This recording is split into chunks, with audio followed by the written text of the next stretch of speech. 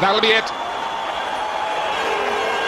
His 44th Test match half-century. Got it very fine. Now Harmison will have a chase, but he won't get there. That's a very fine shot by Lara.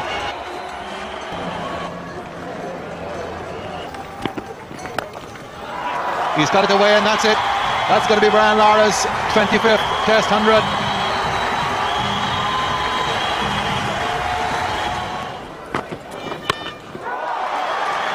Wonderful shot. Well, David Lloyd called it. Looks very much as if there's a lot more to come. It's 150 for Brian Lara. He's off and running on one of those marathon innings once again. Lara is down the ground. That's going to be his first 6.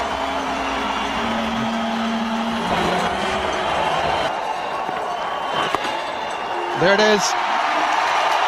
Acclaim all around the ground from supporters of both teams and supporters of neither.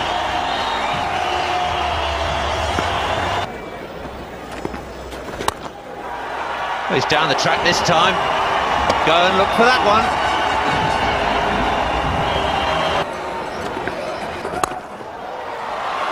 And that's gone away for 4. 250 for Brian Lara.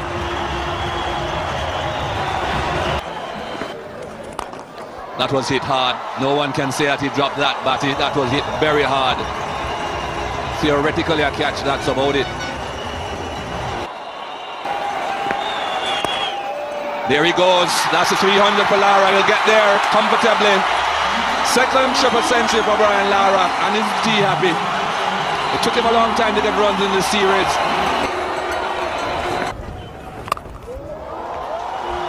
But there's a gap there, and Lara's found it. 3:23. He's looking for the second. Butcher is the man coming in from deep mid-wicket. He can't get there in time. So Brian Lara reaches another milestone. 350 not out. Great shot. That's gone a long, long way. One more. There it is. The world record has fallen once again to Brian Charles Lara of Trinidad and Tobago and the Westindies, the second time in his career that he's broken this record. And what a moment of history this is, a repeat performance. 10 years ago he set it, and he's done it again at the very ground.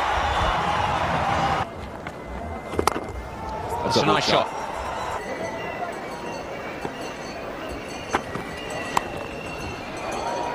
There it goes, down to Harmison again, 399. Lara will have the strike.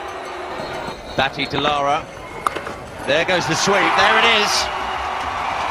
Perhaps the most significant single ever in the history of Test match cricket. Brian Charles Lara becomes the first man in the history of the game to register a score of 400.